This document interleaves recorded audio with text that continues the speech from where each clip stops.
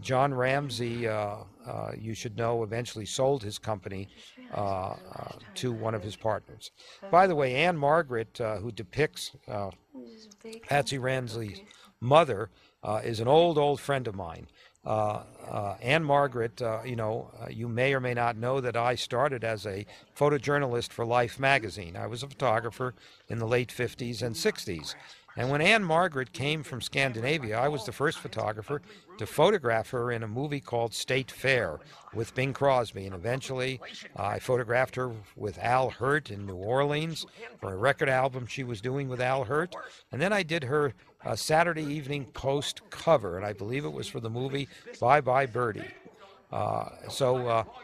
This scene, which is in Patsy Ramsey's mother's home, it was played by Anne Margaret, is the first argument between Fleet White and John Ramsey. Fleet wants John to cooperate more with the police, and John says he's really following the advice of his attorneys and counselors.